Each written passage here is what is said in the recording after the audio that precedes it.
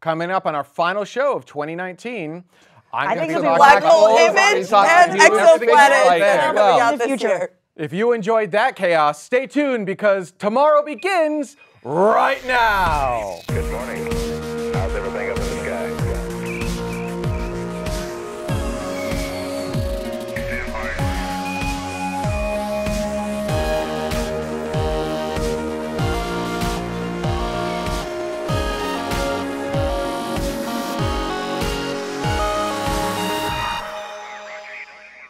What's today's roundtable about? It is about Space and Review 2019 and 2020, and I feel like today's roundtable should actually be about Bridenstine kicking butt and taking names, and me not calling that at all. Yep. Right? Like, in 2019, he just came in and was like, I was worried because he is a politician, right? So Yes. I'm going into this going, like, this is not going to work. This is just a whole big political thing. NASA doesn't need more politics. NASA needs engineering. Well, that's because prior to that, people like Charlie Bolden, who was previously an astronaut, was held a similar role. Griffin. Yeah. Yeah. Michael Mike Griffin Griffin. was an engineer, an Right. aerospace engineer as Yeah. well. So we already had that kind of history of people who knew what, not to sound bad, but knew what they were talking about, you know, kind of moved up through the ranks to then be in that kind of leadership. And so it's difficult when you have a complete outsider to know whether or not they're going to understand, that they're going to trust, that they're going to listen to anyone who does know what's going on or who has been there. Like I think that's cause for concern or cause for pause at the very least. John says the problem is NASA lives and dies by politics. Yeah, and that's actually why. So Bridenstine Right. didn't come into NASA in 2019, but I feel like 2019 is the year that he just was like flipping tables and like, Yeah. fix SLS or we're going somewhere else. And I think Yeah. Boeing went, oh, I think he's serious. Yeah. Yeah. Yeah. I think they kind of went, Well, oh, we have to actually produce a product. it wasn't just something that was like the usual pipe dream on Twitter that you end up getting. Like he said that at a congressional hearing about SLS, Right. and that kind of made Boeing go, build it faster. But it's working. Yeah, right? Like it is. We just did a space news this last week where we destroyed a liquid hydrogen tank, but on purpose. Yes, right? destructive testing. Destructive testing. Yeah. So. The NDE, the N is missing out of non-destructive. It's just DE, destructive testing. So we do this testing, and then the week prior to that, I was like, oh, this is the SLS 2019 roundup video because we're not going to have any more SLS news this year. Like it's the end of the year. How could we?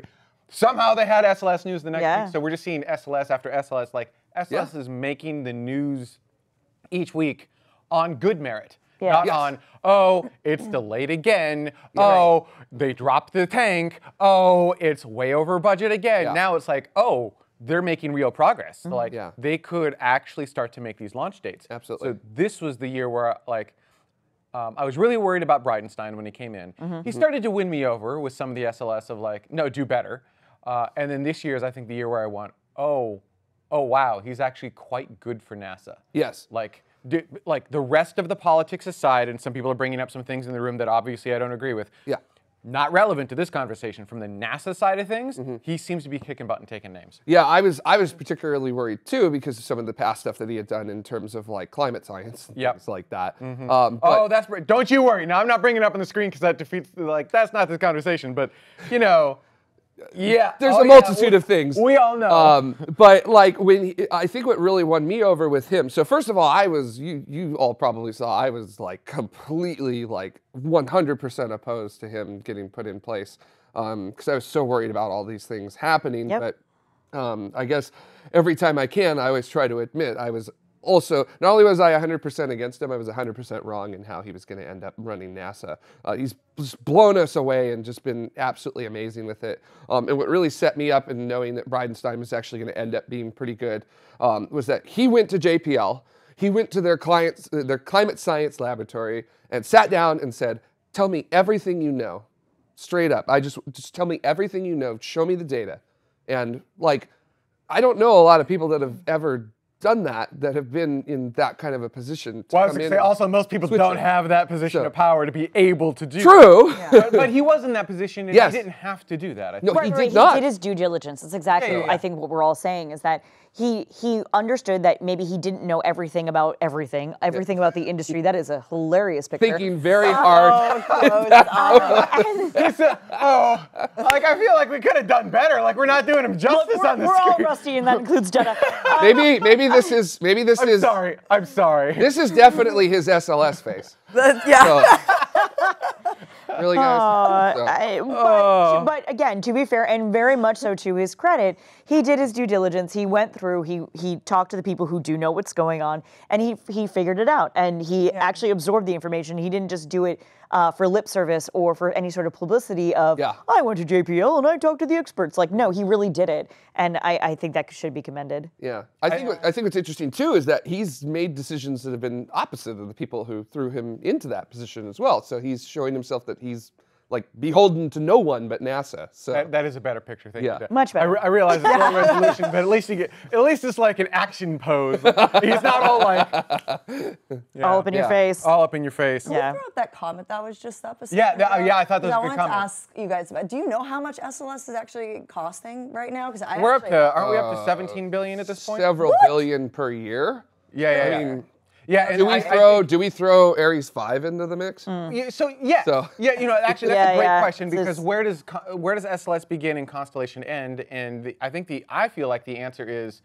everything is in the same bucket, right? So SLS, all the words. Yeah. SLS is born out of Ares 5, which means that all of Ares 5 development those cost centers should go into the total price of SLS because that's how all of that came to be. Yeah. So I think that's what's fair. To that point, like there's a whole lot of discussion going on because we're talking about Bridenstine. How he's I like this one though. I know. How hard can it be? They have the engines, the tanks, just put them together, and that's it. Oh yeah, it's just a piece puzzle, of. It's just it's just a piece Legos. of cake. I mean, I'm sure it was super easy to turn Falcon 9 to Falcon Heavy. Oh right, yeah, So, exactly. yeah, it was a piece of cake to do that. But this is still the current gripe. The Space Launch System is making progress, but it's still too expensive and too expendable for the long term. Yeah. I think it's part of the problem. Yeah. The Space Launch System is a rocket that was designed in 2004. Wow. Is that Right. long? Yeah. Because that's when Ares 5 came around. Yeah. Sure. And So, I mean, nobody was thinking about reusable rockets at the time that the Space Launch System was a thing. I mean, even that is an untrue statement and okay. unfair. So nobody was working. Shenanigans! Oh! Yeah. So nobody. Okay. I Look. got angry and aggressive real quick, didn't I? Okay. Let me go back a little bit here. Let me rephrase that. Internet didn't see that. So nobody was taking. Nobody outside of a handful of companies was taking reusability seriously because everybody looked at the space shuttle and said it can't be done. So right. Well, and we had the we even did history segments on Space News. It was the X-33, Venture Star, DCX. DCX. Yeah. It was X-33. Yeah. X-33 was in competition with DCX. Right. And it's one of the reasons. Those were the two. It was those two. They were competing, and then NASA really wanted X-33, so they killed DCX. But and then X-33 ended up sort of screwing up and. But point is, those were NASA. Yes. Right. And so that was NASA making an expendable, reusable rocket way before it was cool. There you go. Way before SpaceX. Before all of it. In fact, a lot of the reusable companies go to the data from these programs to figure out how they're going to do it. Yeah. And so they had reusability in the brain mindset prior to Ares 5 and still. Yeah, there you go. Oh, my favorite. Yeah. So you know what? Internet, go and you need to search for, there's like really great video, oldie-timey video of it launching. Translating over and then and hovering and then landing. And it doesn't just, in one of the videos, it doesn't just like translate, it like flips sideways to translate and then cuts back. Oh, and then I haven't comes seen down. that one. Yeah, that's called the swan dive flight because it kind of swan dives back to the ground. And it's a beautiful flight. Oh, wow. By the way, like this was all happening in the early 90s. Yeah, exactly. Wow. Just a reminder, early 90s. But that's ultimately my point, is that NASA was working on reusability before anyone else. Why didn't they get there first? I know, this is 2019 in review, and now we're in the 90s. How great is that? How Go great is that? figure. How great is I wasn't that? gonna Feels like say a few more anything. decades. Okay, but then you go back to up to Space Launch System. NASA was working on this in the 90s. Space Launch System is using a fully reusable rocket engine. Dare I say, one of the most impressive engines ever, operational engines ever built to Well, date. dare you not say it is the most impressive liquid Operation. propulsion rocket engine that's ever been made. I mean, RS-25, you could, it not only did it have ridiculous specific impulse on it and efficiency and engineering with it, you could reuse it. Raptor and BE-4. So, well, I mean, okay. Okay, right. So you got should we rephrase that flown engine? Well, yeah, operation. That's why you said operational. Well, actually, never mind. Raptor's technically been flown. I'll be at like only 100 meters or so. Yeah, but it hasn't gone to space. Like, Yeah. there's got to be it went to space. Yeah, but those like flew 20, 25 times each. That's what I'm saying, operational. And only one of them didn't work on one shuttle flight. No, that's not true. More than, well, so you had an ATO. Well, Yeah, STS-51F, they had to shut one down. Yeah, so you had to find not working because we had one where we stuck a. Actually, you're right. It was only one because I was going to argue STS-91 where the golden rod ripped through the engine bell and it began. Or 93. It's just 93. with STS-93, Eileen Collins, you're right, you're right, yeah, We have that whole history. Yeah, the whole thing. Go back. Holy smokes! Where it It's ripped. like space debate. Yeah, oh yeah. Are you familiar with STS-93? This is way over my head. I have no idea what's going All right, so on. check this out. So for anyone who doesn't know, STS-93 is Quickly. I'll be You have an entire video. My on this. favorite asset like a as point well. to So make don't and worry. lost Yeah, it. It's like the ultimate asset. Oh, Jared and my I. God. Yes. This mission is crazy and it's real. Quickly. Ish. Okay, so STS-93, the engines ignite and we lift off the pad, and moments later, a golden rod gets ejected out of the engine and rips through basically the nozzle part of the engine itself, and it rips through the cooling lines in that nozzle. Now, You could lose 5 of them. It ripped 3 of them. yeah, if you lose 5 of them, it's a loss of crew and vehicle. Whoa. Game over. Game over. Yeah. Right? That's it. Yeah. Like, vehicle can't survive that. They lost 3, so they were just on the edge. Surviving on 2, The yeah. problem is this the shot from '93? Yeah, right up there. Because you can see. So the starboard side engine with that. The combustion instability right up over there. This? Right? It's right there. That. Oh, I'm sorry. That's You're it. right. It's Yes. I'm just randomly pointing at the screen. Anyhow, so This thing? Yes. yeah, so That's a little extra hydrogen. right. But So it's not like putting nitrous in your car's engine. here's the thing, though, that it ripped through a bunch of things, including the engine. So it also ripped through some of the sensors. So they lift off the pad and it's fairly normal calls. They clear the tower. Yep. And all of a sudden, you hear the commander from the vehicle call down. She says something like, "We've got a PH fuel cell number 1." Which is really freaking bad also because the sensors on the vehicle and whatnot are basically saying, hey, these systems aren't working. And then the mission controllers start going, hey, we've lost engine controllers on the center engine controllers on the right engine, we're on backup controllers on this engine is not working correctly, we've got problems with the solid rocket motors. By the way, go at throttle up. So they're just like, it is this constant flurry of like problem. Well, and people talking over problem. each other because this person has a problem, this person sees a different problem, this person sees a different problem. Everyone has to talk to Capcom. Capcom has, and like the coordination is really amazing. The video that is done, there's an older video, there's a newer video. Both of them are done really, really well. It's hard to follow all of it, but it is amazing and it is incredible that it all ended up working. Anyhow, that's why it's my favorite mission. I love to show that one just because like there are too many people talking in the first 30 seconds. Of Oh this yeah, episode, Easily. so- if you want to hear, Easily. by the way, NASA at its finest. Exactly. Because it was Never like, once are you like, ah! Yep. Because No every one was- single time somebody's like, hey, this is a thing. Yes, that is a thing. Absolutely. You have a thing? Great, you have a thing. You have a thing and you have a thing. How's this thing going? Your thing is okay. Your thing is worse. Your thing is better? Great. You have a thing? You have another thing. Like, they just And are then they're very... like, and go. Yep. And you're still go. And you're still go. And they made it to orbit. NASA at its finest. It What year shows. was this? 1999. Just search our channel for STS-93. Yeah. We have the mission control loops, raw, unedited, essentially. Right? We're not all of the loops, but enough of them that you can hear them. And then we actually have translations up on the screen. Because you need those. You need them in order to follow along. Because it's people talking on top of other people. Much And like you this show. And that was a pretty big mission too. That was Eileen Collins as commander, and this was the first time a woman was a commander of a spacecraft. Yep. So Look at how she handled Dot is pulling us back on task. and also Chandra, which was the heaviest payload shuttle ever launched. So Dot is pulling us back on task here, right? So there are 4 RS-25s. I can't believe those beautiful pieces of machinery are just going to end up in the Atlantic. Well, maybe Jeff Bezos can go grab them. I hope so. Would be nice. I mean, probably. Maybe he could put man. one on a New Shepard. You know, knowing him, he probably already has. Just hasn't told anyone yet. Yeah, maybe. Yeah. How much of SLS is going to be reusable percentage-wise? Like 70%? Zero. Wait, what? Wait Well, a maybe if you second. count Orion. Why are 'cause we Orion talking can about fly multiple reusability? times. Yeah, I was going to say, like, the SLS. humans on board, I guess. Humans are reusable. Yeah, the spacecraft that sits on top, the payload it brings up, that's reusable.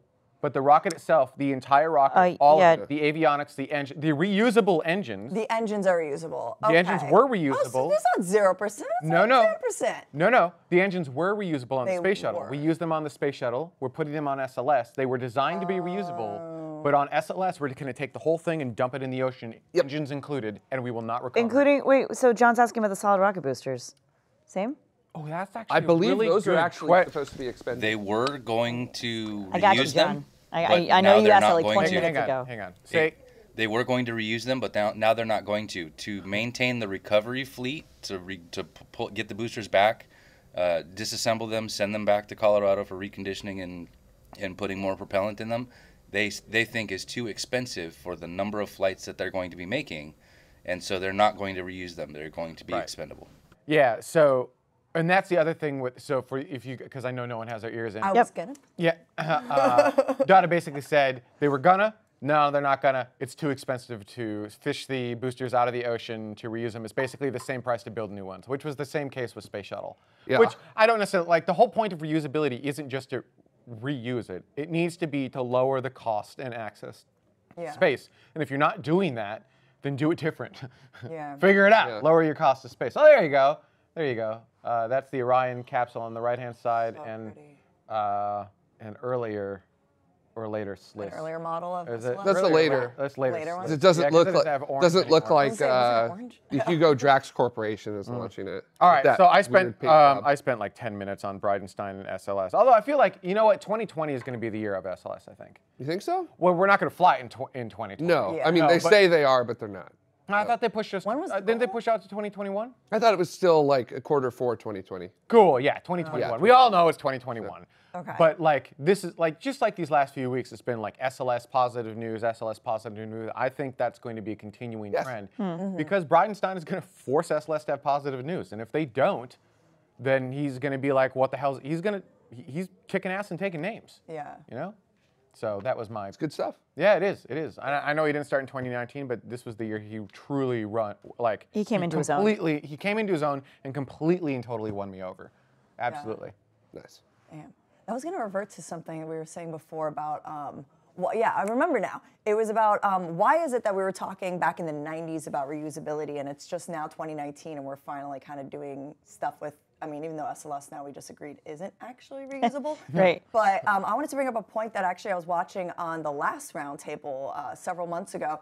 That was made. That was about, you know, obviously the changing of administration so frequently is going to change the priorities direction, as far sure. as like programs go. So obviously I think that's a major cause, but I also think it's just like what's interested in like the public eye, like how many people are actually taking interest in this and how many people are actually voting for these types of things. Sure. So I think what I like about what Bridenstine is doing, wait, this is his name, right? Yeah. What I like about essentially what he's doing is that by bringing and pushing more of a positive message on SLS, that's not only getting to other like news outlets and media, but to people that are not even in space that are saying, oh, wow, there's actually something really cool that NASA's developing that's like really gonna possibly change the way that we look at space travel. Awesome. I think I'm gonna like vote for this. And then that can parlay into the next like maybe 2 to 3 more administrations beyond from now that we can even imagine. Who do you think is doing that better, SpaceX or Bridenstine? Like if you were to vote on space and get excited about space, I think more who makes you more people- who makes you more excited, SLS or SpaceX? I still think more people are for SpaceX just because like that's really made more of a public eye and a lot more. I mean, there's so many memes about it. I kind of judge a lot of things based on how kind of- popular the memes are on Instagram and Twitter. For me, the SpaceX bringing people and exciting them is kind of it's kind of a double-edged sword with it. There's some Yeah. good that comes with it. There's also some bad. I always joke. Definitely. I always joke that I remember when Spaceflight Now there was a comment section, and then SpaceX came along. You know, it was kind of like that. You know. Yeah. So like I don't want to necessarily say that like a lot of uninformed people jumped into the game because a lot of those uninformed people are now very well informed about how rockets work because Sure. when you have to wait multiple years for something to actually happen, you end up learning that, oh yeah, physics is a thing, and you can't like circumvent physics no matter how bad you want to. Challenge accepted. But go for it. Like, is that another, am I gonna have to eat another rocket engine with that one? Oh yeah, that's right. 2019 is the year you lost the bet I about did. Starhopper and Starship. I bet I was very happy to lose. So. Wait, what was this bet again? Remind me. Start God, I don't remember the details. Something along the lines of. So we made the bet back in March of 2018, I want to say, and it was basically if Starhopper clears, I think it was 91 meters, something like that. And it did it twice. Then I would eat. Well, once intentionally, once accidentally. You know, that was a good. I mean, You know what's hey. good when even the control room I laughs. can't, Go on. I can't describe the story. Much Jared like has Blue to. Origin, we found out about the second suborbital hop of. Explain to Athena what happened. I don't Okay, think she knows. so so we put in a bet that basically I jokingly said I'm going to eat an RS-25, the space shuttle main engine, with mustard if Why would there's Starhopper, mustard in the fridge? Yes, Yeah. that's exactly. Yeah. I was There's like, why mustard is in the there fridge? mustard in all which this I've bubble eaten gum? like a third of the mustard, by the way, because it's delicious. And by the way, Athena, for itself. context, an You're welcome. RS-25 will not fit in this room. No. Twice. Which No. Carrie Ann did not know when we first started tomorrow / Space Vidcast back in the day. Yeah.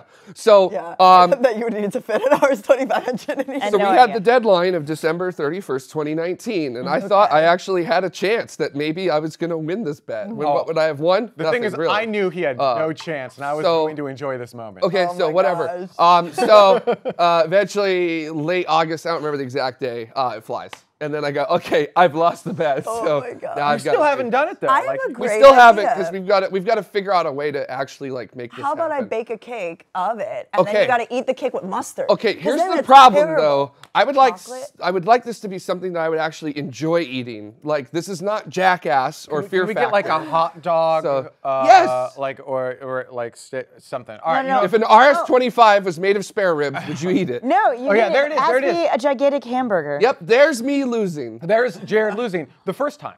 We Yes. can Now- totally bake something that Now, looks like that. here's the thing, Athena. He lost twice. I did. I can't comment on this at all, so, So- I will defer back to So Jared. remember the Starship? You know they were they're pressure testing it, and it Yeah. blew its top. Yep. So and the top apparently flew higher than its first top. So that means that I technically lost it It made its twice altitude test. because of that. We didn't say it had to So- fly intact. We just That's said it had to true. fly. We just said that a part of. We just said Starhopper has to make it. So there you go. I lost twice. so- Wow. All right, Well done. Raul Santos on our chat room is trying to bring this round table back into the whole thing, asking favorite space moment of 2019. Do I have You know, to pick one? Let's go around this way. Yeah. Okay, give me, Favorite you know what? space moment. Kind of like give me your top three if you can't decide on one. 3? Oh, come on, Jared. Start Okay. at the beginning of the year. Do it chronologically. So I would say number 3 definitely has to be New Horizons flyby of Arkoth. Gesundheit. Thank you. Because that was just like the furthest object we've ever explored, 4 billion miles away from us. So far away that the sun has never influenced it. So that means that we're literally looking at the primordial solar system, which is literally us. Like that's the stuff we're made of. Right. Like that is absolutely absurdly amazing. That we're able to take a look at that and still downloading the data from the flyby, by the way, and probably still another year left in downloading all that data. So it's gonna be really cool to see all the results coming out pretty soon. Number 2, it's so hard because I have to kind of like do 2 things in one. I have to say, Demo 1 was awesome, and seeing Falcon Heavy become operational was awesome as well. with that. And then number one for me is definitely the Event Horizon Telescope finally putting out the image of the black hole in Yeah. M7. Yeah. Black hole. That was this year. Oh Yeah. my God, that was like Yeah. that, and the observing gravitational waves are like two holy grails in astrophysics, and like we got them within the same decade, within 3 years of each other. Like holy smokes, that was just amazing being able to see that image, and then like realize that we were looking at something like just a couple times bigger than the solar system, 50 million light years away from us. Like both like, wow, it's a black hole, and like also, wow, we have like this incredible technology to pull that off. So Wow. Venus? And those we're are looking thems. at demo Yeah. 1 Those on are the thems. screen right now. That's the Yeah. that's the Wait, what is this? that's demo 1. That's the Dragon Oh, okay. spacecraft. I believe it is currently docked to the International Space Station. There's some weird flares on the side, but Yeah. the nose cone's open and I see hardware. Yeah. So it looks like it's docked. Yep. Yeah, That's- it is. Yeah, there you go. The curvature of the Earth. yeah. Oh, there's the black hole picture. Hey, There you go. donut. This is my favorite event of the year. So, Yep. although Why? it was number 3 for you, this is my number 1. Why? Why? Because my when it number one came as well. out, it was such a special day for me because when it came out, I was actually on a shoot, shooting for like it was some Macy's thing. I don't know. Anyway, so I made everyone Tina's a stop model on the shooting shoot. for Macy's. Nice. Tina. Just let them. What Wow. is happening right now? I was on a model shoot. Don't mind me. I don't remember what it was. Jealousy is turning you colors. Wow. So anyway, yes, I was on this model shoot, and no, but I remember when the image came out because the press conference was going on while we had just started shooting. I made everyone stop the shoot, and I pulled up my laptop and was like, "We have to watch this." Oh my God, Like that's amazing. this is oh my God, it was Y'all just need so to do that too in your good. respective fields. Make Yes. people stop and watch these amazing space events. It was just, yeah, it was awesome. Like no one knew what it was. They're like, what are we watching? And I was like, you guys have no idea. And they're like, it looks like a donut. And I'm like, I know. And then like just telling them like everything about it and how like it shows the warping of space-time. And it's just, it's so freaking cool. But so that was really monumental for me. I mean, it definitely was a huge breakthrough for astrophysics in general. The second event, I would say, although it was like on New Year's Day, it was when Event Horizon flew back. counts. Ultima Thule. It counts. Yeah. So that was exciting also because it was a special day for me. Like I was with my mom and brother, and it was obviously New Year's Eve, and we had like the countdown happening on TV. So I think it was right around midnight for East Coast time. So we had just I was it gonna is. bring it to set actually, the 3D printed one. Oh yeah. Should I go grab But it? Yeah, go grab it. Totally, I'll go grab yay! The peanut. So I don't know, this BB-8. was just exciting because I was telling everyone about it. I did a random video where I built a cardboard box around me trying to make it look like New Horizons and went to my park in go Brooklyn. to the camera and do it, and you walk around that way. Oh, should I? In front of the camera. Okay, which way? Wait, hang Which on. You one? should do it behind the Wait. set. Oh, actually. okay, all right. Oh wow. This is Real gonna be quick here. amazing. This is either amazing. This is the cheesiest thing we've done. There's Ultima Thule flying by. Yeah, you're welcome, internet. Wow. I'm sorry. Continue with I'm gonna make that into a GIF later. Yes. That is incredible. You're welcome, Alan Stern. So, I mean, yeah, that was just awesome. Again, because it was just a special moment and telling family about it and telling a bunch of people that aren't in space about it. It was awesome. And look at it. It's so here. cute. Whee! Yeah. It's just, I don't know. It's so cute. So it reminds me of Olaf from Frozen. Oh, it does. Look at that. yeah. Snowman. Yeah. Yeah. So I would say now the third space event of the year.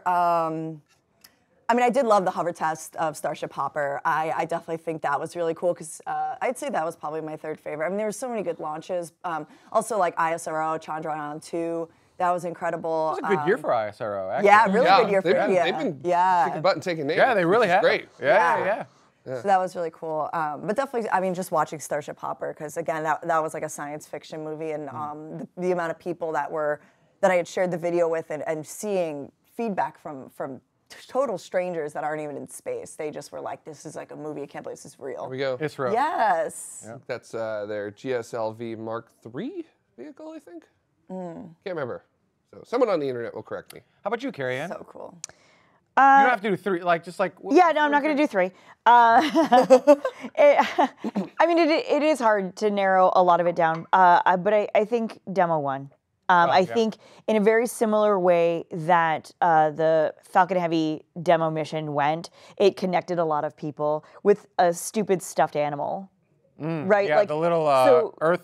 Yeah. What do they call them? Earthy? Little Earth. Little Earth. That was Right? it, yeah. So, you know, you had this cute little plushie. Which, by the way, inside- the astronauts stole Little Earth. Yes. It's still on space station. Yeah. Excuse you, you put it in the capsule. I mean, SpaceX put Not it in for the them to capsule. keep. So We that's were gonna fair get it game. back. It's fair game. We're sending people to go get it back. Well, because nobody wanted to put M&Ms in the capsule. That's what happened. Well, so, look, if you're gonna grab the Earth, at That least was the debate. No. M&Ms are earthy. No, you go. Earthy right not there. exactly. So right there, for the X Prize, where you had to prove the, I can't talk. Somebody help me out here.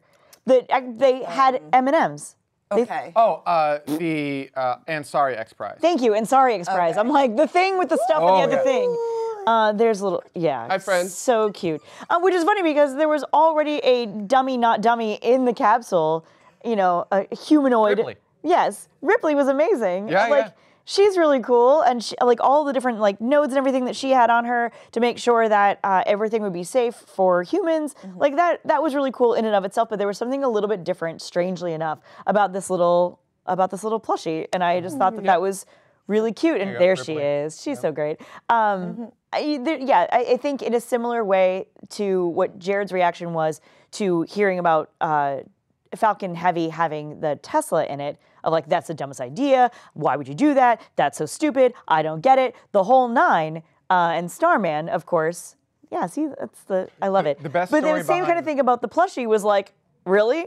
There's a stuffed animal thing we're putting up there? Like, that's what's gonna do a thing? And who really, and oh, it's gonna be floating, and who really, I don't know. I had all of that going into it, but then after seeing it, everyone's reaction to it, and how like this company sold out completely. Yep. All over the place, and they didn't expect it. They were like, "We don't know what happened." Yeah. Oh I was God! gonna SpaceX say, didn't tell them. up at Griffith Observatory, Right. we had those for like a a couple day. hours. Couple hours. Couple hours. Oh my god. So- Yeah, as soon as anyone heard that they were anywhere, everyone got sold out, and I think that's really amazing. And there's something that says something to me about that connection. That's you know, Absolutely. and that's what touches me, and so that's was the most significant thing to me, even though there were other things that were really amazing. And, you know, for human spaceflight and for not necessarily human spaceflight, you know, a couple of people in the chat room mentioned like China on the dark side of the moon, right? The Ultima Thule was an amazing thing. The unfortunate part that ISRO's lander didn't really make it, you know, but the orbiter, Yeah, but it was still an event. it was an was. event, It yeah. It was brought a really Exactly. cool Exactly. event, and it really like Yeah. It brought a lot of people together. Yeah. And That's the thing- exactly it. The thing too is that ISRO got data out of that. Yeah. They got a tremendous amount of descent and landing data out of that. So I'm pretty sure with Chandrayaan 3, they're going to do it. So- There's this I think weird, so as well. like binary. Either you succeeded or you didn't. Right. Right. So you crashed in the moon. You didn't land. You didn't meet your primary objective. So you failed. And I don't think, like in aerospace, that is not how it works Definitely at not, all. yeah. No, it's a whole lot of gray in between. Like just because you missed that last step doesn't mean that you didn't get every other step in between correctly, and that you didn't learn a lot of things along the way. Wait, that what's allows the you to saying? do bigger, And- cooler things. You know, with failure, you learn a lot more from failure than you do from success. Yeah. Success just basically says, yeah, you've done this all correctly. And it can make you, complacent about things. With failure, you really learn a lot. And that's tremendously important. Chris Hugman was funny, and Carrie Ann just put it at the bottom of the screen, which is looking forward to the next year when SpaceX lands a Cybertruck on the moon.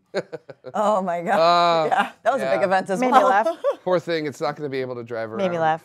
It's going to get yeah. stuck. Also, We Be Good did make note that we have a teeny tiny roundtable for our roundtable discussion. You're welcome, Internet. Yes, That's you're how, welcome. we actually have a few roundtables going on here, Yeah. which seems legit for us. Seems legit. Yeah. So- Yeah. The moon. What are you looking forward to in 2020? Wait, you didn't answer the question though. Oh, What my your favorite space Yeah, event was? come on. So, 2019.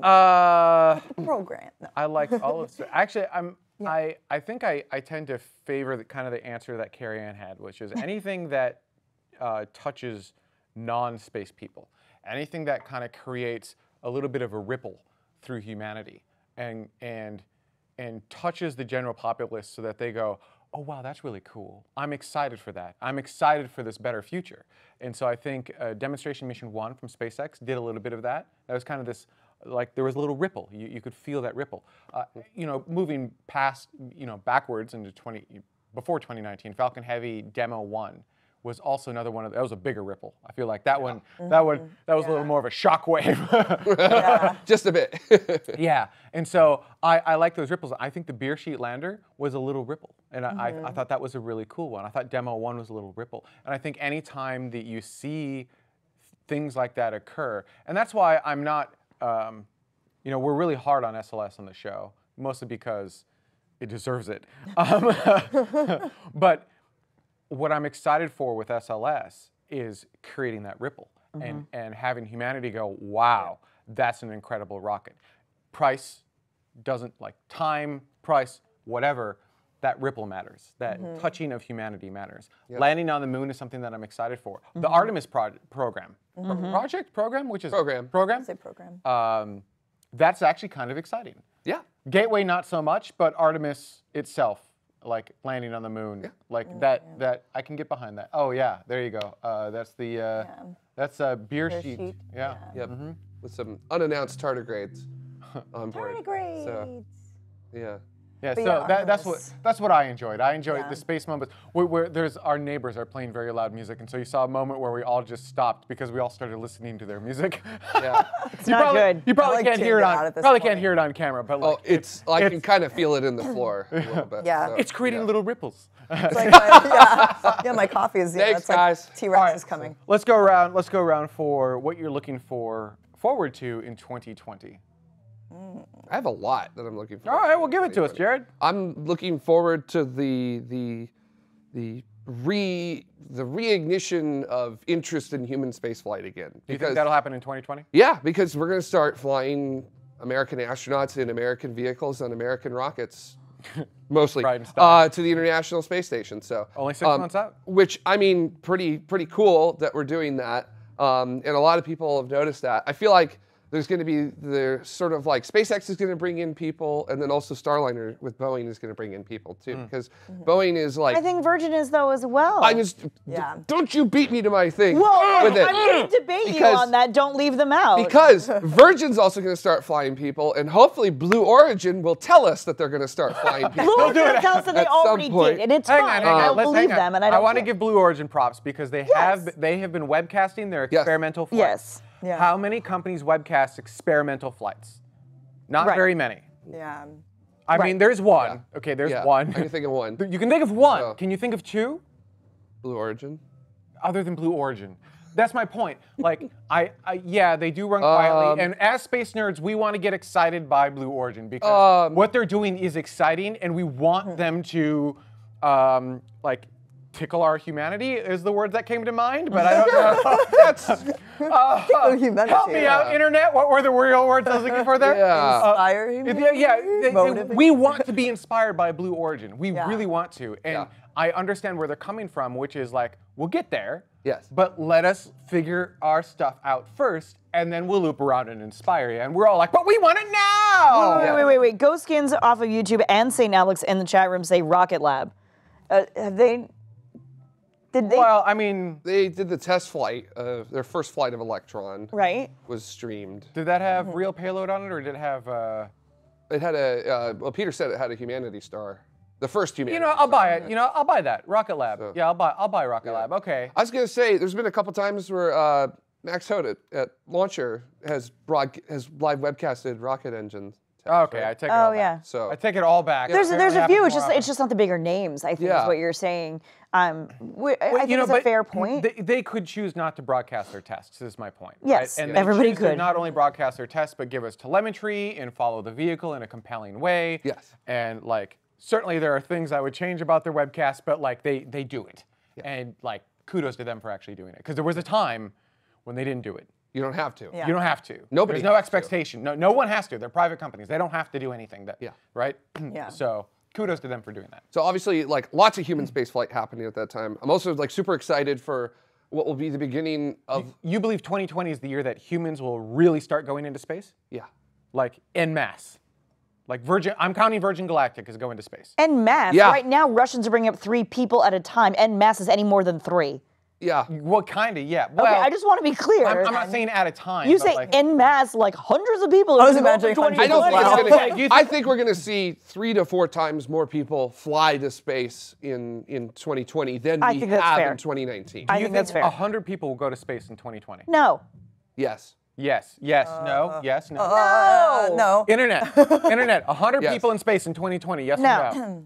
Yes. I'm This gonna is be, why I want the I am polling going to be an feature. optimist for And we the don't first mean, like- time this year and say yes. And I'll eat the mustard this time, but like, no. Wait, is that I an don't think official so. bet between you and Jared? Is there a man. mustard bet of sorts occurring right now? I mean, they're all getting called mustard bets at this point. I feel like that's the future Because we of lost bets. too much money to Peter Beck last time. Never bet against Rocket Lab. That was my takeaway in 2019. You're welcome, Peter. I'm also looking forward to what will hopefully be the kickstart of the renaissance for exoplanet hunts. I was going to And say looking that. for that. Because you've got TESS, the Transit Exoplanet Survey Satellite, which is really starting to crank out the data now. Like it's already at 1,000 planet candidates. Yeah. And they're like just barely sifting through the data. That's like a quarter of what Kepler has found in its entirety. Like, Yeah. and that's like Before James one. Webb. That's like that's one before- frame. Yeah. Yeah. And then also the European Space Agency is about to launch a space telescope on, I think it's Tuesday actually, called CHEOPS, characterizing exoplanets. And that's going to also be very, very cool because that's going to actually like look at sizes and very precisely try to figure things out. Like what's the mass? What atmosphere should even potentially be there if they can massage that data enough? So that's going to be really, really cool with it. I'm also looking forward to, okay, how do I say this? Both looking forward to and dreading, in some cases, the increase of launch cadence, which should occur in 2020. Why are you dreading that? Because Because he's going to have to report on them. well, first of all, I have to report on them. Double So, The launch damn, is this going to be a is launch 27-minute. Well, yeah. no, what we'll do is we'll break launches out of the new. Wouldn't that be cool? Exactly. Where We there's can so do many that. launches, Yeah. we actually have to break it into its own show. I would of- love of- that to be a show thing of we do. nothing but launches. Yep, That's all it exactly. is. Yeah. And Oh, then that would really hurt. I'm dreading it because holy smokes, Starlink. I think that's really all I have to say in that respect. Which is that there are things that are happening. You and that I are on opposing our sides of that particular argument. have a I feeling. I don't feel like we are on opposing sides. It's just we have different arguments, and in my opinion, Starlink is a Kobayashi Maru. No, it's a no-win situation for anybody involved. That is a magical Star Trek reference, and Yeah. I love every moment. I of mean, that. seriously, look at that. Starlink, You yeah. can't pull data out with that. No, but it's also very pretty. Isn't there also It is OneWeb? very pretty, though. OneWeb is like And Starlink OneWeb for and Europe. Kuiper right? and all of the other stuff that's coming up. It's just one of those things that's like Yeah, here's the thing that astronomers are going to have to understand. It's not just a SpaceX thing. This is no, happening. it is. This is happening. It is other- happening. yeah. And there's And- nothing they can do to stop it. And You're right. yelling at the top of their lungs only makes it worse for them. Because Yes. now people don't want to listen to them anymore. Yes, but the thing is, one of the things about this is that this is not some sort of new idea. I mean, I know when Shotwell got in front of everybody and said, we didn't think about this, astronomers didn't think about this, that's HS, because yeah, we've been thinking about it. There's papers that go all the way back to the early 90s in astronomy that talk about mega constellations and things like that. We had to contend with Iridium in the mid 90s as well, working with that. So this is not some new idea. And yet able to contend with Iridium. So, well, Solutions found. Iridium was 88 satellites total. I mean, we've got to figure out. Look, But my point is problem found a solution. Solution, yes. Problem might be able to find a solution. Not saying I'm we'll find a solution, but like exactly. Well, And there are you know, with possibilities. the upcoming flight, they're going to have one dark satellite on there, which that's progress. It's That gonna is- yeah. That's definitely like incredibly appreciated that they're actually like putting some effort into trying to make that happen. But at the same time, it's just very interesting. I just find it very disingenuous in the idea that nobody thought that this was going to happen. Like, seriously. Like, astronomers have been talking about it since the mid-90s, and then the people who want to build a city on Mars didn't think about this. Like, they overlooked this part. Like, come on, get real. Like, don't shove that in. Don't make astronomers and SpaceX look stupid at the same time. Seriously. Fair. So, so yeah. Now, Athena, before we go into Yeah. your favorite 2020 stuff, in the comments, we had the bet as to whether there will be 100 people No, just put it in host. Oh, you put it all in host? I'm near positive. Oh, no, not even close. All right, so let's see here. I got to scroll Yeah, back tiny up. round Give me a tables. second. 3 to be exact. So what's our bet for the next tiny round table? So would there be 100 people? It's No, bet on it. That's funny. No, not in 2020. James says it's doable. No, So many yes. no's. Now, counting suborbital, yes. Now, yeah, right. The bet isn't into orbit. The bet No, is over space. The bet is space, and we would say that the proper Kármán line, not the 100-kilometer Kármán line. That is No, not the actual that is- Kármán line. nope. The proper Kármán line, which is somewhere around, well, it fluctuates is the problem, 50. but yeah, we'll 50 say miles, 50 or you could do what Theodore von Karman himself calculated, which was 83.1 kilometers. right. something So around. and Virgin Galactic will pass that. And they have passed. He was ready for that. Yes, that was amazing. great. That was a moment that I just enjoyed. So Virgin Galactic flights will count towards humans in space. Yes. 8 at a time, I believe it is. Because Because it's Six, pilot, I thought. co-pilot. It's either Oh, six- it's 6 uh, passengers. yeah, it would be and then- 8 at a time. Yeah. But Yeah. are we Pilot, counting co-pilot. dupes? Because if you have the I same was going to pilot, say, I co-pilot. don't think we should count dupes. so as no people. dupes. Yeah, all right. So yeah, no pilot- duplications. pilot, Because we don't, co-pilot in the count overall. once. So Okay, so in other words, you're going from 500 astronauts to 600 astronauts in the year 2020. That's what Yes. you're saying. Yes, or whatever number. Yeah, exactly. It's just over 500 right now. Yep. I think it's like 503 or Absolutely. 508. something like May that. I be bold and say that I think it'll cross over 700? How many of these things do you want to eat? I mean, I like. All right, we're going to call that a bet extension. So the original bet is for, all right, so hang on. Well, let's go back to our chat room because make it was a yourself whole lot so of no, sick. Jared, just so you know. Oh, I don't care. And then continuing in the chat, we've got no in 2020, but yes in 2021. Okay. And a no, Virgin doesn't pass the Kármán line. Actually, they do. They just don't pass the 100-kilometer line, which is not the Kármán line. Yes. Because we believe whole in big what thing. Theodore von Karman himself said. Right. Sadly, a no. Who's the one that said 100 kilometer then? Oh, Tony, all 100 will be on one SpaceX Wow. Starship. There's something to consider that I hadn't thought of. That's ambitious. That's very. Now, yeah. that's probably not going to happen in No. 2020. I don't think SpaceX has even said that. But, No. like, think of that in a moment where the total number of humans in space right now is a little over 500. In one flight of SpaceX, once they have like 100 people on board, 1/5 of all of the people who have ever been to space will be on that one flight. Again, assuming there's no crazy. duplicates. Dada, is it actually 550? It's something Yeah. close to that. So A 3D blaster very specifically says 72 persons. I like that. Vernon says maybe in 2022. Do DNA samples count? I feel like no, that's disingenuous. An actual living meat bag, I Yeah. think is what we're talking about here. Definitely. Let's see here. Graham says max 30 people. Juggling lessons says fewer than 20 human meat bags in orbit. In orbit is not the bet though. Yeah, we're not betting. We're not betting orbit. We're, We're betting betting overall. Over into Crossing that space. point. Crossing into space. Suborbital counts. 47 and a half people. half. Okay. Half of people. We'll I talk think- about that later. Well, I guess they'll get like. the icon tells you everything with that one. I think they'll get no. like they'll just get to the point where like the common line like reaches the waist. And Troy says yes. nice Corvettes, Troy. Vernon says, well, it depends on what we mean by space. I think we've done that. And I think, Gosh, what is space? What How is do we space? define space? oh, that's actually a very deep question. Okay. Go on. That is. Blom Blom, what are you looking forward Okay. to in 20 years? 20 years in 20 2020. years. Well, for 2020, I'm definitely excited for, like you were mentioning, exoplanets. That's one of my main excited things about right now. It's just because TESS is bringing back so much information.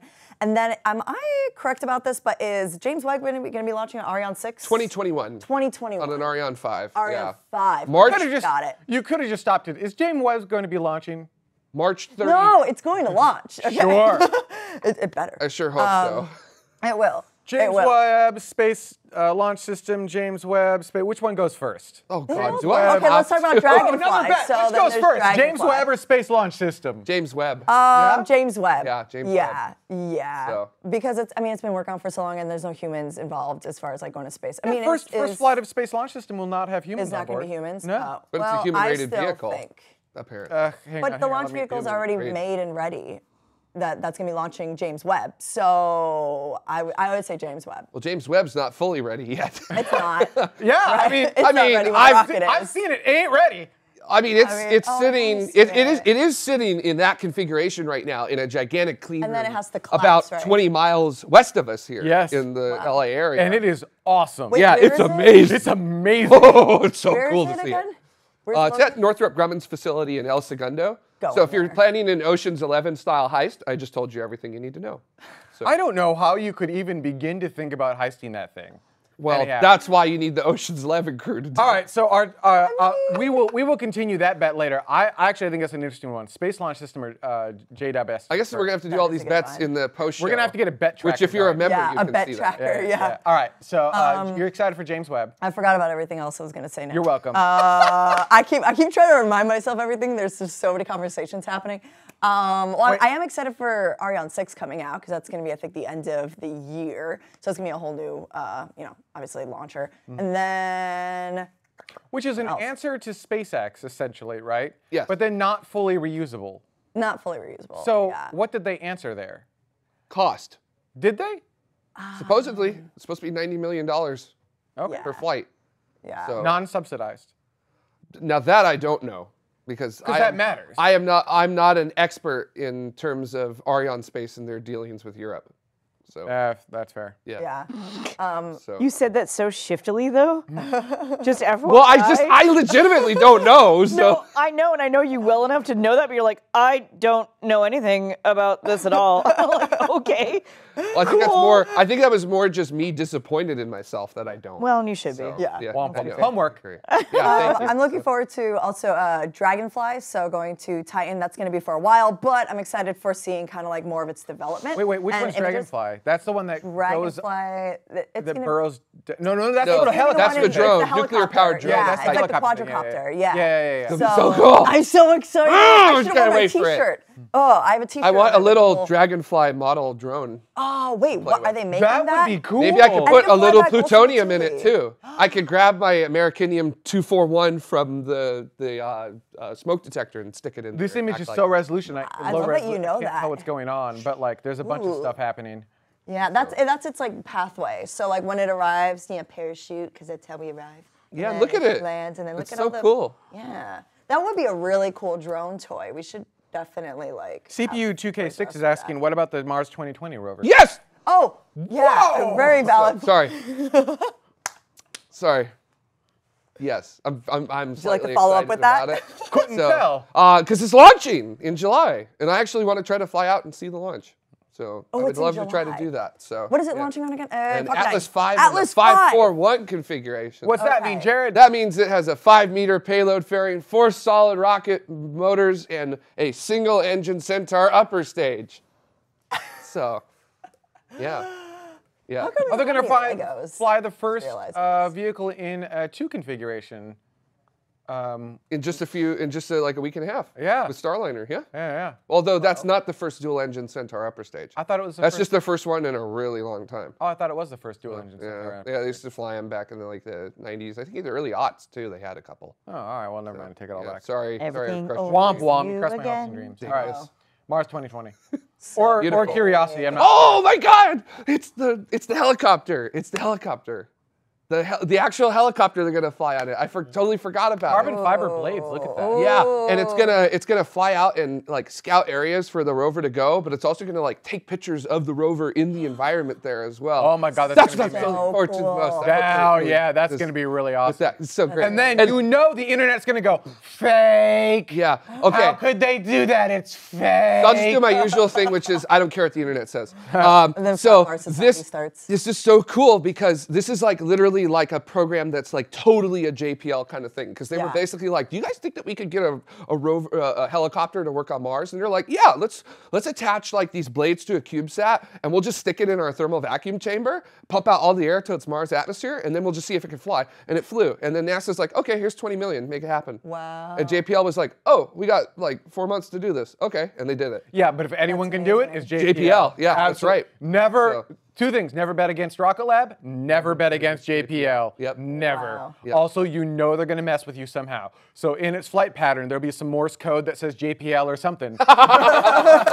You know it. You know they did something. There's some JPL Easter egg on that thing. They found a way to put it in there. Yeah, yeah, that was probably one of the most accurate things in The Martian, which is the JPL gets it done.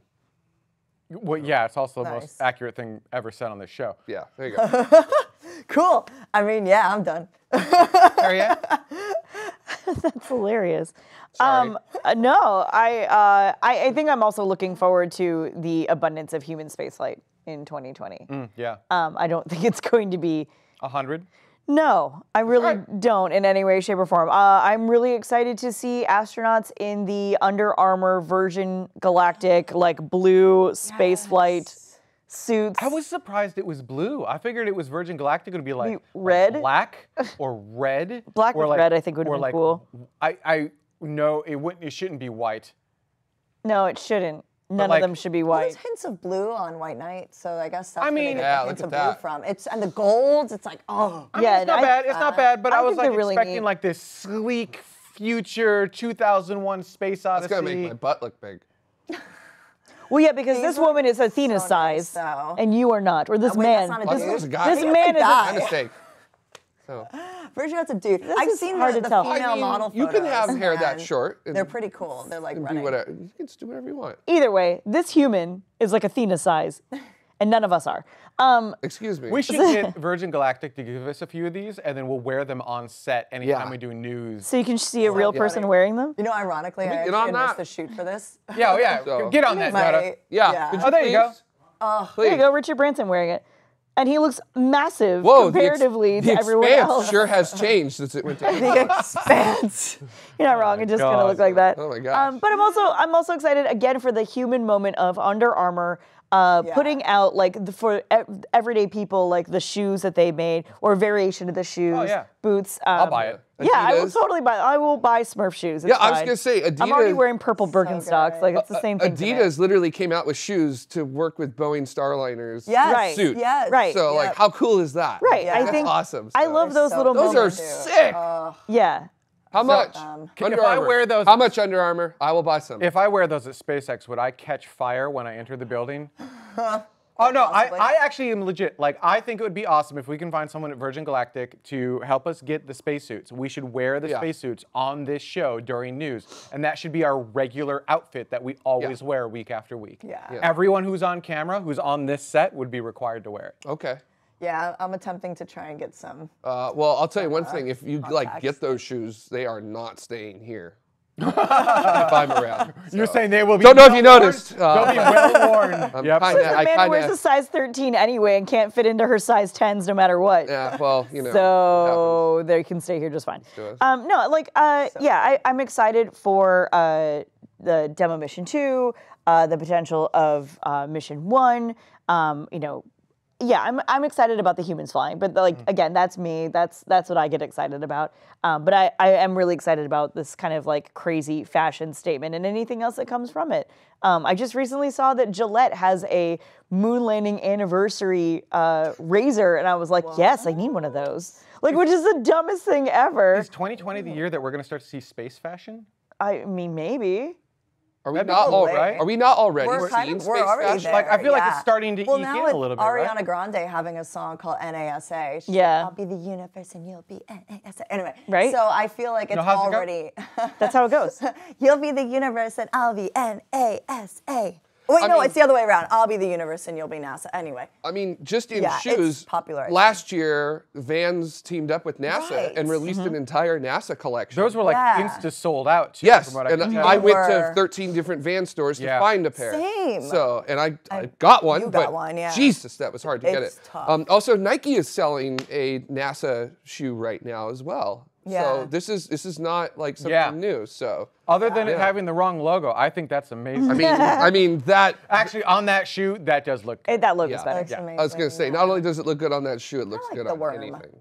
So, I think the worm is very. so, just saying. So, I mean, yeah, Not- there's the not Nike. that one, not I like. that one. Okay, Really? I like those. I would get those. caught in those. These are the ones I wanted. I had them on pre-order, and all of a sudden they vanished. And I was like, Oh yeah, you bet they vanished. It was. I was so upset. I put Yeah. down the. Yeah, it's not. I like this simple. I like this simple style. The other one. Yeah, they're more of a basketball kind of shoe. Yeah, you're with not a that as sneakerhead. well. What Yeah, is those so- I was thinking. Those as are well. also the Nikes as well, different color. That was I think Yeah. what you probably reserved, Athena. Was Yeah. Those are The- nice. I like those. So I didn't get that either. tracks. Also, it has the correct logo. yeah. Yeah. So Nice. it's okay. So yeah. So, Oh yeah. They're so Like, good. yeah, I like Those are those. definitely. Yeah. Those are I Yeah. want. Yeah, I think space fashion's already kind of been out Want for those. probably the past like few years, and now it's just like booming. The fact that we can find it like in almost any store. Yeah, Forever 21 has got Forever like a 21 huge is like- section all the time for like no good reason. Urban Yeah. Outfitters, like you can get NASA meatball t-shirts at Target. Yeah. Is there a It's way that we readily can accessible. Make this fashion also help educate people on what we're doing in space? Like, is there a way to tie those two together, or is it just going to end up being like, yeah, space stuff, look how cool it is, and then people buy it and just never. I don't know. I think it almost doesn't matter though, right? Because if space fashion is cool and enough people get excited about space fashion, then eventually it doesn't matter. It's so infiltrated into our common psyche. Oh You my know what I'm God. saying? It's like a vocabulary now. Yeah, exactly. People will research. Helldesk, that is hilarious. Forever 21 months away. Oh, wow. Is that like how long that's it's a- going to take us to get those Under Armour shoes? That is a pretty good place to end the show on. I'm excited for 2020 because you're all going to bother me to do my thing, even though I'm hosting the thing. Yeah. Same thing though. I'm excited for the additional ripples that we're going to create through humanity, because that's the analogy I'm using for this particular. Yeah, but then show. you switch to tickles. And then I switched to tickles. Don't know why. Just saying. I did. The tickles- Don't know why. the tickles come in I'm ripples. excited for the extra moments. I think DM2, Crew 1, anything that's putting humans into space and like moving that cadence faster and faster and faster. I think it's about frickin' time that humans live and work in space. Yep. We don't just go to space. We don't just have up to 7 astronauts. Well, I suppose up to 14 astronauts on the space station. We have hundreds of people living and working in space, followed by thousands of people living and working in space. And I'm not sure if 2020 is quite the year where we definitely don't get there in 2020. Right. No. But we're creating those foundation movements. Yep.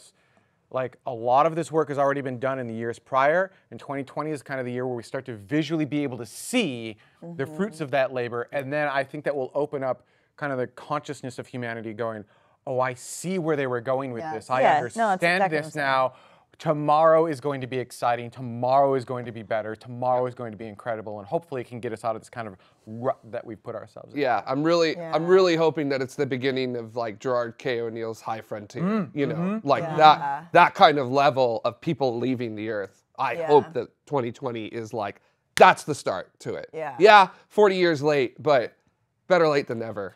I'll also say that 2020 we're going to be changing up tomorrow a bit. Some people know no one knows what's going on, but in my head, and even then I'm not entirely sure what's going on. So we will be having a hangout for all of our citizens. That's for anyone who's on Patreon or any of our YouTube members before the end of the year. So if you would like to watch that, and like I did all of these polls this last week of what's your favorite, what's your least favorite, what do you want to change, all of this stuff. I will be bringing all that data in, and I'll tell you how I was using that data to form kind of the future decisions of the show, what we're going to do. All new graphics, so you're going to get an opportunity to see some of that. So new clothes, new intros, including for these shows. Like we're changing a bunch of stuff. We're keeping the stuff that you guys love, and we're tweaking the stuff that you guys don't love. So if you would like to watch that kind of pre-show and help form the shows of tomorrow, consider subscribing, ideally on YouTube, and you can do that over at youtube.com/TMRO/join. And speaking of, there are a bunch of people who helped to make this show happen. These are the Escape Velocity citizens, and these are the people who are contributing on YouTube. They are our largest contributors, so thank you to everyone. Also, starting next year, this is all going to flip around, so if you're on YouTube, you're going to go above the patrons. So if you want to be at the top of the list, make sure you're on YouTube. And the reason we're pushing YouTube over Patreon is because YouTube cares about us, YouTube has reached out, YouTube has done one-on-one things with us, and Patreon hasn't done anything. I reach out to them and it goes into silence. And when they do come back, it's either a form letter or they just clearly do not care about us at all. Since YouTube actually does care, we're going to try to, that's where we're moving to. We're moving to YouTube. We do really cool things with YouTube. Makes my life a little bit more miserable because their back-end stuff, quite frankly, isn't as good as Patreon stuff, but that's okay. And yeah, to help contribute to the shows tomorrow, head on over to youtube.com/TMRO/join. This is our last live show of 2019. I hope everyone had a great time. Y'all had said that you wanted a roundtable again. This was chaos. I hope you enjoyed the chaos. I think you're going to see a lot more of this chaos when it comes to roundtables in 2020. And to learn what I'm doing again, head on over and become a YouTube member. On that note, thank you so much for watching, and we'll see you in 2020. Bye. Bye.